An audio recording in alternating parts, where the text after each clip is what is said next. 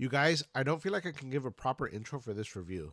Aquaman and the Last Kingdom was a rough film to get through, and it honestly left me feeling deflated.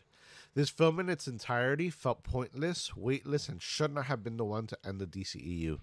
So to begin, the plot felt all over the place, trying to tackle so much while only having a runtime of 2 hours. Speaking of the runtime, although the film was only 2 hours, it felt like an eternity. I checked my phone at the 1 hour and 10 minute mark and was dreading the remaining 54 minutes. At the 1 hour and 10 minute mark, when I checked my phone, the couple in front of me actually left and never came back. Now moving on to the visuals, they weren't necessarily the greatest and at times reminded me of the visuals from The Flash.